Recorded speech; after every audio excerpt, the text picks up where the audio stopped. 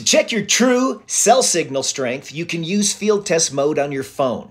This will tell you anytime what your signal strength is at the exact location you're checking from.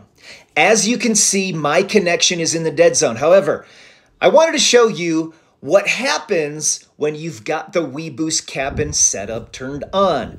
The install is straightforward, and this simple product pulls in even the faintest signal from outside and makes it usable indoors.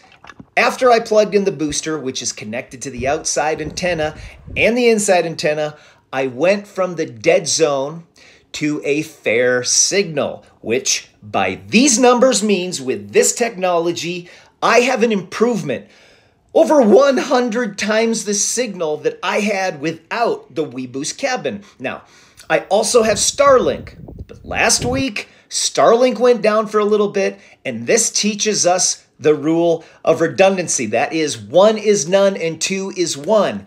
When Starlink fails with the weBoost, I have much better signal in my remote location in case of emergency or just everyday use.